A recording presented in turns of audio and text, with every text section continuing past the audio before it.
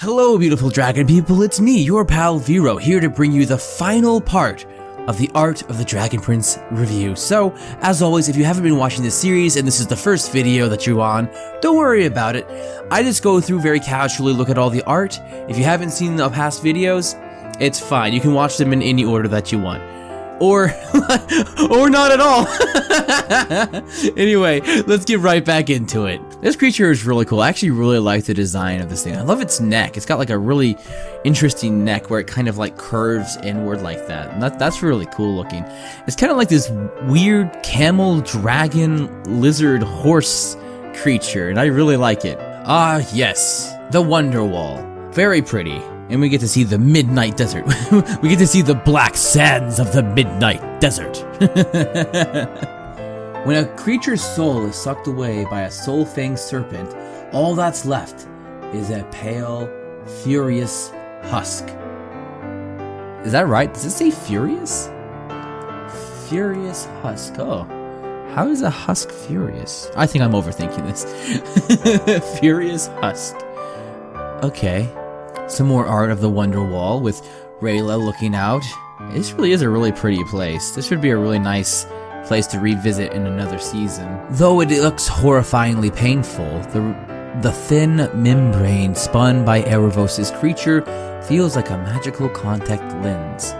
Oh, okay. So it looks horrifyingly painful. Like it looks like that scene makes me kind of like tense up and have a little trouble breathing every time that I watch it. And then we get to see Viren's passage across the border was inspired by Moses' parting of the Red Sea, which is pretty obvious to anybody who has ever watched the movie The Ten Commandments, where you can very clearly see that they're drawing inspiration from that. And it's pretty neat. Doing that with a thing of lava, though, so much cooler than water. I'm not saying that the Dragon Prince is better than the Bible. I'm just saying that in this one specific instance, I mean, lava is cooler than water. That's all I'm just saying. Lava's greater than water. Oh, look at this! Ah, Lujain! I love Lujain so much. We get to see like different alternate costumes for her. I dig this. Oh, I love these. I love this. I love the hat though. I'm glad that they kept the hat. The hat is great. This is great. I really love this like light blue. I think she's wearing like blue lipstick too. Like, you go girl, you do your thing. I like that. Like, look. Viren intended this broken link symbol to be a badge of shame for the soldiers who refused to join him. Although it also works as a wonderful symbol of what Harrow was talking about at the end of Book 2 when he was talking about breaking the chains of history. This is perfect for that. You know, it's a perfect symbol, so it works well for that. Then we get a little bit of storyboards of Harrow slaying the King of the Dragons. After the Dragon King's death, the Great Plains beneath the Storm Spire became known as Thunderfall. Oh, I didn't know that. Oh. That's why I love these art books. I always learn some new stuff. I'm like, oh, okay. I don't know if that's like already like known information and I'm just out of the loop. But well, that's interesting. Oh, and then we get to see poor Thunder. Poor Thunder. Yes, Ibis. I love this guy. This guy is so cool. Now, this was a character from Book 3 that didn't have a lot of screen time that I actually did like. Ibis is a powerful and wise sky-winged elf mage who watched over the Dragon Queen during her great slumber. Though he was not born with wings, he is one of the rare few who can fly by conjuring mage wings. Which is pretty sweet. I really like these alternate like versions of him. These other kind of like color palette designs are kind of interesting, but I really dig this one down here, where he looks like he's like a super chill dude. And like, it's like straight out of like an anime down here. I really like these designs a lot.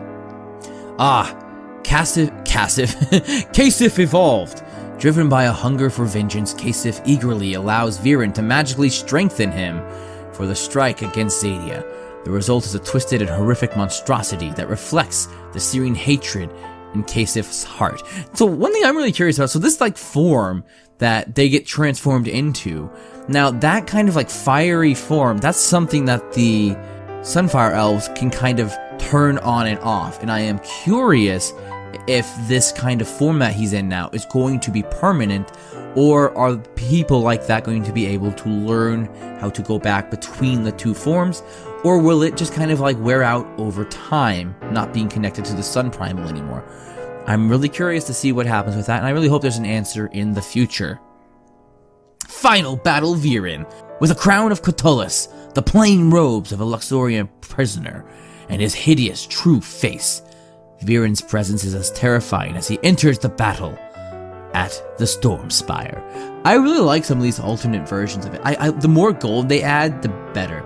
It wouldn't make as much sense for prisoner robes if they had like a bunch of like really ornate designs and golden things on them, so I get why they went with the more plain design, but I really dig these. These are really cool. In its first stage, Erebos' conduit to Viren was almost described as cute. Yeah, I still think he's cute for a little bug creature. He turns into a nightmare pretty quickly. As soon as when he grows, he kind of becomes terrifying, but you know, a little bug pal. The Sun Forge burns at the center of Luxoria as the source of the citizens' power, both physical and spiritual. The events at the Sun Forge catapulted the worm from a lap catapult to a writhing creature of darkness. Yeah, like, it becomes like quite terrifying. But it was corrupted in the aftermath of Viren's dark magic. Black tendrils befoul the orb that once emanated purifying light. So I'm wondering if in the RPG, I know they said that we were supposed to be fixing the Sun Forge, and I'm wondering if that's referring to this part of the show, that it's corrupted with dark magic and we need to go to Luxoria and purify it. So that would be pretty sweet if that's the case. I am so looking forward to the tabletop game. I've already got a bunch of friends ready to play it with me, so it's going to be so much fun. Then we get to take some look at the Storm Spire and the many steps leading up. We get to see the entrance to the Storm Spire right here, and it's very nice. 𝐀𝐧𝐝, the queen of the dragons, and the only mother character who is alive and in the show. The only mother character, 𝐀𝐧𝐝. 𝐀𝐧𝐝, queen of the dragons, ruled along 𝑹𝒆𝒗𝒊𝒏𝒄𝒆 for centuries, but the pain of losing both her mate and her baby was almost too much to bear, sending her into a deep slumber. Can Zem reach her before it's too late? It's making me think of Star Wars. She's lost the will to live. She's dying. Down here we get to see some variations of 𝐀𝐧𝐝 with some different color patterns, which are really cool. Oh, we get a little cute of her like nuzzling 𝑹𝒆𝒗𝒊𝒏. That is adorable. That is so cute. Then we get to see the inner part of the Storm Spire, where 𝐀𝐽 sleeps, guarding the nest, which lays empty. Then we get to see Teodrin and Lane. Rayla tells Callum that her parents are dead because the truth is much more painful and complicated. Teodrin and Lane, once part of the Honored Dragon Guard, were believed to be cowards and oath breakers and were banished from the Silver Grove. Rayla later learns that they both kept their oaths and fought Viren to the bitter end. But is there more to their story? Well, I mean, yeah, probably. Like, it'd be pretty cool. I mean, they're probably in the coins, right? Like they got sucked into the coins. like there's like the part in the book where Runan looks at the coins and he recognizes two people that disappearance never made any sense to him, like the brave Dragon Guard. So probably more to them.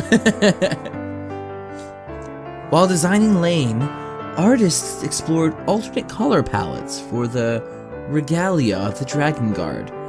The Dragon Guard have a unique role and a distinct look from the assassins of the Silver Grove. Callum sketches Teodrin and Lane for Rayla after his visions of the past. As the Dragon Guards are prestigious warriors, we explored several ornamental pieces for their outfits. I love that kind of stuff. I really love the Moonshadow Elf design of their various trinkets and architecture. I think it's so cool. We get another interior look at the inside of the Storm Spire. Unprotected and unguarded by the dragons, 𝐀𝐧𝐝 lays defenseless after the Dragon Guard are defeated. We get to look at some different decorations that are in the cove, which are pretty neat. I never noticed these two dragon signs here. So, this is called the Storm Spire, and this is where 𝑹𝒆𝒗𝒊𝒏𝒄𝒆 lives. So, is this like the Castle of Dragons? Did Sol Regum used to live at the Storm Spire? Or did he live somewhere else? You'll have to stay tuned to find out! I have so many questions to ask. They need to do another Q&A. Winged Callum. Manos Plumus Volantis. Callum's new spell allows him to transform his arms into mage wings! A trick he picked up from Ibis, but couldn't perform until the last desperate moment. Yes! The moment that makes my heart swell with love and all the good feelings every time I watch it. Like, I still get chills every time I rewatch that scene. It's just like, the feels! It's good. It's very good. We get to see the technical complexities of the battle, with all the various armies being knocked down and fighting. Our heroes make their last stand, with the remaining Sunfire Elf soldiers. Hopelessly outnumbered by Viren's army of darkness, the final battle was the greatest artistic and technical challenge the team had yet undertaken, and everyone rose up to bring this chaotic, magical, epic siege to life, and close out the first chapter of the Dragon Prince saga. And it was awesome! Man, just thinking about it gets my heart pumping. Like, there's so many cool moments in that scene. Like, I don't usually think of the Dragon Prince as like an action show, but that scene was, sequence was really impressive. It's no coincidence that the swirling torrent Viren uses to attempt to absorb Zim's power resembles a certain other dark mage's spell. Yes, I have a really interesting theory about the staff that he uses and its importance, and whether or not it's going to be the catalyst to destroy all the magical creatures in the final chapter of the show. But we're gonna have to wait and see for that. And after that, we just get to see a bunch of the end credit artwork here collected, and it's really great and cute. But beyond that, we are finished. My dear, beautiful dragon people, we have done it. We have gone through the entire Art of the Dragon Prince and looked at all of its wonders and secrets. As always, thank you guys so much for watching. If you liked the video, please remember to like and subscribe, and I will see you guys in the next one. Take care.